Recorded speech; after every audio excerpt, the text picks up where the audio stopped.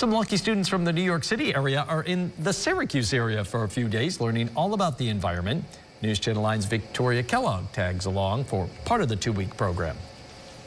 In the noise and hustle in Brooklyn, Kaylee Davarin found her calm somewhere unexpected her sophomore year, underwater in the New York Aquarium. Once I found out about the work they do, the conservation work they do, and how they try and save marine animals and species, I realized that was something I wanted to focus on in the rest of my life.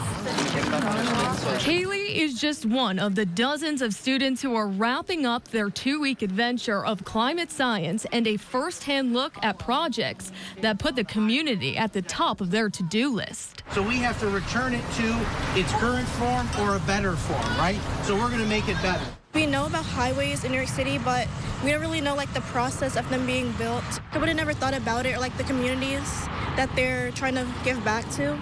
Their Syracuse tour opened a new perspective, sparking questions and maybe even planting the seed for where science could lead them next. Having students be here learning from professionals in different environmental fields and the connections between environmental science and justice, as well as state jobs, is an opportunity to learn to teach them about careers that are available for them as they get older. Leaving the Salt City with something more, a new way to see the world and maybe their place in it. At University Hill, Victoria Kellogg, News Channel 9.